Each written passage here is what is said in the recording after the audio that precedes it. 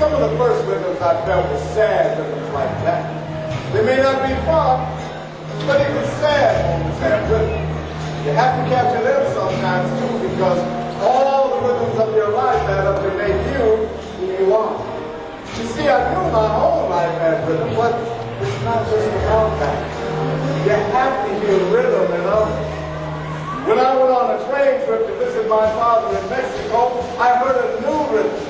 The rhythm of my African heritage within me. There's got to be something in here. I can feel it. It's like Grandma always says. It's our history, our heritage. In school books, you think that our people didn't even exist. But we've been here since the dawn of time doing wonderful things. I want to tell people about the rhythm and the spirit that burns inside of us. That's the story that I want to tell. Just then, the train started over the great muddy Mississippi, the father of all waters that runs unvexed to the sea. The rhythm of that river came to me as the spirit of all rivers had come to my ancestors. I took out an envelope, and on the back of it I wrote, I've known rivers.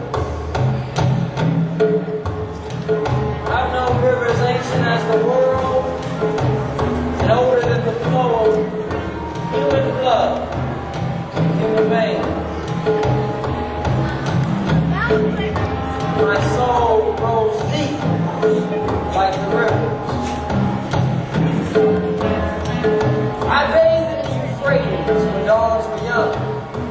I built my hut near the Congo and it lulled me to sleep. I looked upon the Nile and raised the pyramids above it. And I heard the singing